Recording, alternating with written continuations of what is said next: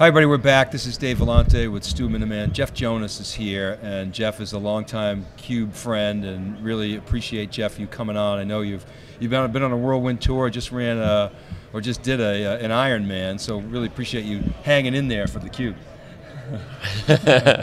Thanks. Yeah, I was 48 hours ago. I was in Cairns, Australia. Yeah. So how do you feel? I'm beat up. How many have you done?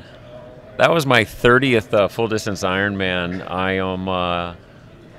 have a bucket list. My bucket list is to do them all once. And so if you go to the Ironman website, there's 32. I mean, so they come and go, but I've got 5 left. I got them scheduled this year. I got 4. I hope to do 4 Ironman in August, and then 1 in September. And at best I can tell, I'll be the 3rd person on Earth to be able to look at the Ironman webpage and all these triathlons around the world and say I've done them all. You're going to do 4 in August? Yeah, in 4 countries on 3 continents.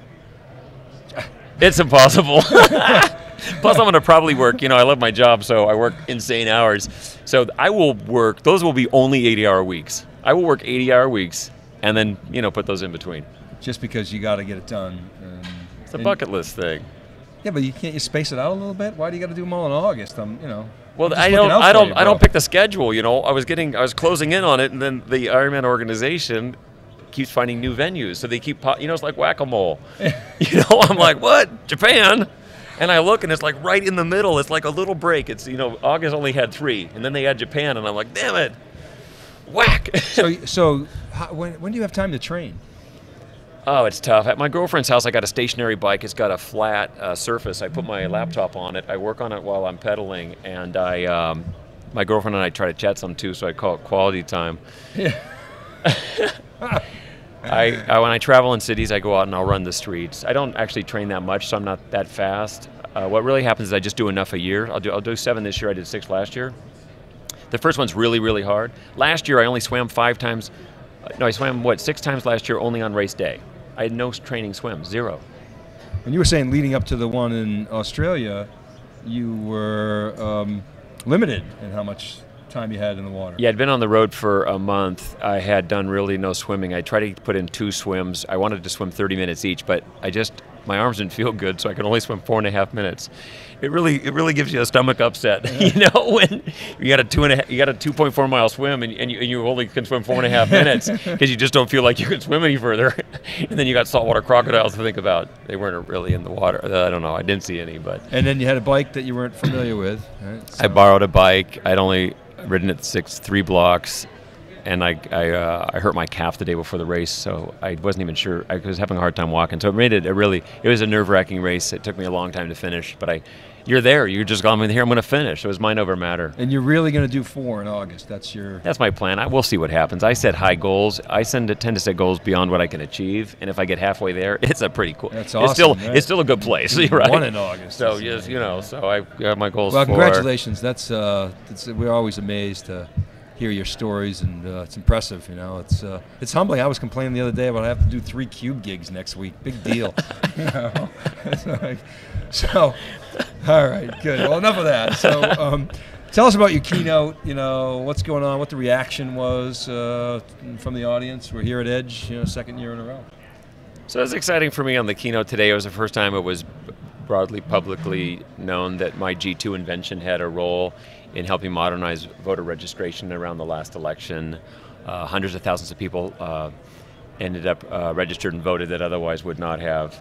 Congratulations. Yeah, no, awesome. It's really cool. It's one of the things I like about my job is every now and then I just turn around and look at the effects, when you're creating systems like this, and the effects are just amazing. And some of the goals of the project, and we worked with Pew Charitable Trust on this. They led all this election research to focus on the election rolls, but the goal was to increase the quality of the election roll and to let states have a better understanding about who's moved, who's eligible to vote, and who may have voted. And many people, we're a very mobile country, and people just don't know when they move that registration doesn't follow with them. So it means our rolls are incomplete. So anyway, at the end of the process, it just means our election rolls are more credible, and it provides more confidence in our election process, and more people have access. So it was real exciting. It was fun. I got good feedback. I'd highlighted my G2 invention. It's just the tip of the iceberg of what this G2 is going to do. So talk more about G2. So G2 is it's a technology that I dreamt it up. You know, I looked at my body of, well, okay, let me step back. Another executive at IBM says to me, hey, if you had a big idea, we'd fund it. And I'm thinking to myself, I've built 100 things in my life. Knowing what I know now, if I could only build one more thing in my whole life, what would it be? And I went, oh, it'd be this. It'd be this. Yeah, this would be cool. It'll be useful. Because I'm trying to be useful these days, you know? So I went and showed it to my boss and go, hey, how would if I build IBM this? And he's like, wow, you'd build that for IBM? And I'm like, yeah. It's a funny story what happens next. But basically, I ended up with people, and and we started building it. I did a secret. I spent the first year on paper. I spent the next year and a half doing it basically still secretly, like a skunkworks project. Right. The first 2.5 years, the world didn't even know about it. It's designed to take very diverse data sets and integrate it. It's kind of like how do puzzle pieces find each other in the puzzle. And then when you go from puzzle pieces to puzzles, you get whole pictures. When you get whole pictures, you make higher quality predictions. And there's, man, the range of organizations that are going to benefit from this is just really across the spectrum. It's everywhere. And I think my own personal goal is G2 will one day be seen as maybe the first real context-aware computing, like for real. I mean, there'll be some other things, bigger, better, someone will have, but I hope it'll be seen as really the first of that, of its kind. It's a general purpose, you know, the work that we're doing with Pew Charitable Trust. I'm also doing work in maritime domain to protect shipping lanes. I'm also doing work in anti-money laundering with financial institutions, and you could use one G2 to do them all at the same time, in the same schema, with the same algorithms, because it's actually the same problem. Yeah, so the alpha geeks say that problem's really hard to solve. That, you know, it's different data sets and making it make sense, and actually getting the quality to where you need it to be, that you can trust what comes out of it. So how did you do that? Yeah. Well, the first principle is you want the data to find the data. And let me tell you just exactly what this means. For the moment, let's pretend you're an organization. Just you right here, an organization. Okay. Well, every new piece of data that arrives at you, you just learn something. For any organization, every time, and if an employee changes their emergency contact phone number, that organization just learns something. If somebody just enrolls in the loyalty club program, they just learn something. So it turns out, every time a piece of data lands, it turns out that is the question. It is the question, if you want to be able to sense and respond. So the very first thing that G2 does this little game called data finds data. And it takes the features on a new piece of data that's just arrived, and it says, how does this relate to the previous observations I've seen? And that's like taking a puzzle piece into the puzzle to see where it fits. And I've been doing these puzzle projects. Sure. 2 with kids, I've done 2 with adults. I've shown many settings. I've shown the first puzzle project where the kids were putting a puzzle together, but I haven't shown the 4th one, which was done with 4 drunk adults. The main thing I learned about this one is drunk people are sometimes unreasonably optimistic, because one of the people on the project would take a puzzle piece and go, I think it fits, and use their fist and pound it into there. You know, that was the big lesson. But anyway, so it turns out there's a very general way that you can figure out how one piece of data relates to others, and I've generalized that problem. The better of a job that you do figuring out how data relates, then the easier it is to figure out what is relevant to who. Now that, so general purpose context accumulation is give me the features from your observation space and weave it all together, and then it becomes very domain specific about how to benefit from it. See, what a lot of organizations are doing is like, oh, we want to do social media and sentiment, well, let's build an algorithm just to study that. And then somebody else goes, oh, we want to do an algorithm to study fraud. Well, let's build an algorithm just for that. Well, what if you could actually have an algorithm that allows you to commingle that data and benefit horizontally across it? Talk about variety and orthogonal data. And it turns out the quality of predictions you get when you mix diverse data together goes up. And by the way, that's how you find errors in data.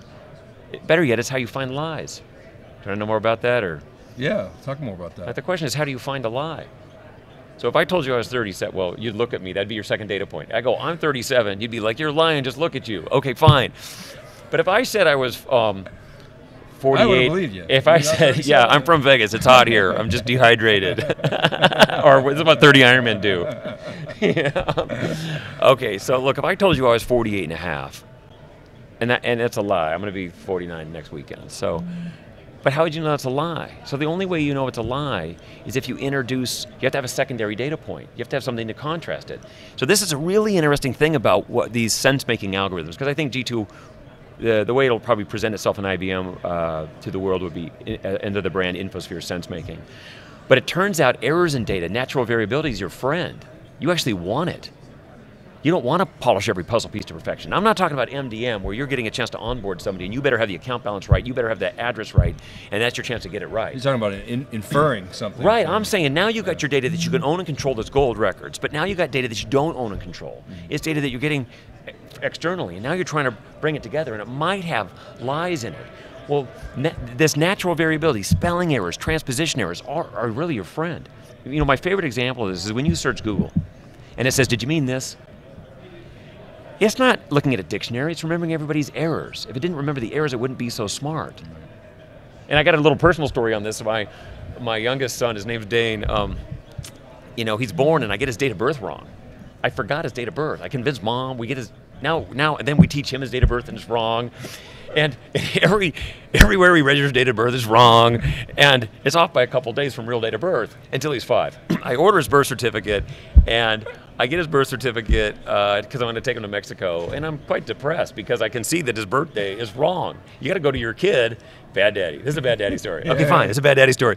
I go to my kid, and I'm like, hey, I got your birthday wrong. You know, I know he taught you birthday. He looks pretty defeated, but I had it all set up. I had a PR line on it. I'm like, look, it turns out you're a little older than we thought. And, you know, for a kid, that's just great. 5 days. Yeah, he was 2 days older. You're 2 days older than we thought. He just thought that was fabulous. But listen, imagine that. Any smart system would have seen, you know, his this one date of birth. And the very first time I introduced this new date of birth, it has never been seen across any channel. Well, of course that would be wrong. So what would you do? Any good system would and snuff it out. Right. Well, then what? Then I present it again, but guess what? It doesn't remember it's building up because you got rid of it. So it turns out in smart sense-making systems, you have to let dissent fester. And that's actually helpful in finding lies and deceit in data.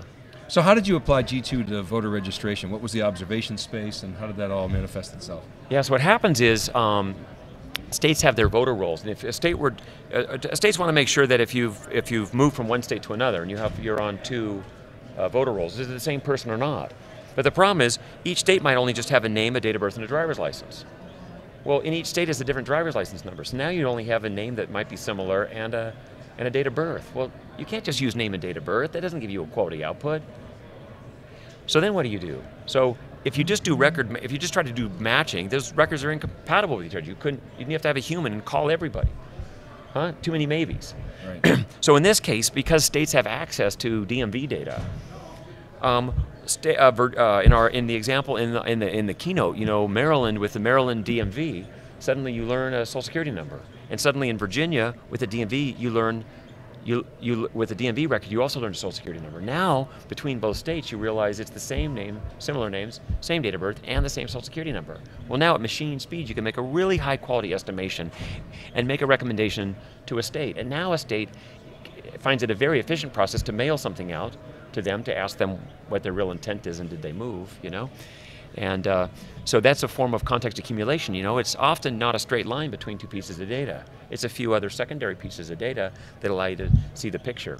And an interesting thing about these puzzle projects I've done these 4 puzzle projects, and in every case, with less than 50% of the whole observation space, like if I hide 50% of the pieces and have you work on the puzzle, you can make an extraordinarily accurate prediction about what it is you're seeing. And I find that inspiring. You know, it's not like anybody's going to ever have all the data.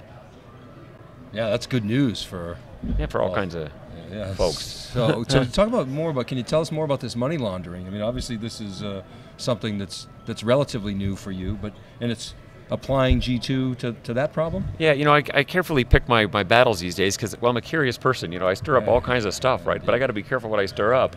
And so I advise in lots of areas, but now and then I actually pick a real horse to ride. You know, so I actually spent 3-4 years on this voter registration. Really deep diving into it. Well, it turns out with financial institutions, they have these, they have software that they buy that detects money laundering and it produces leads.